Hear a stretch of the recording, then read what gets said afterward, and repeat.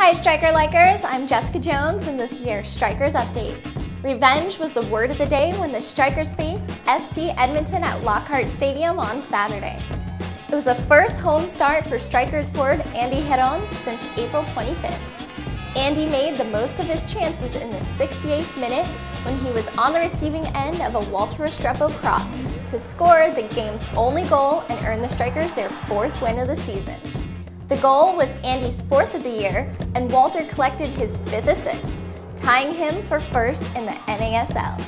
The news wasn't all good for the Strikers as Polo Morales was lost for the remainder of the season after breaking his leg in a challenge during the 22nd minute of the match. Next up for the Strikers is a trip up north to Minnesota to face defending champion Stars on Saturday, June 23rd at 8:30 p.m.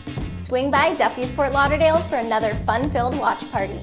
Remember, like this video and subscribe to our YouTube channel so you'll never miss a highlight from the Strikers.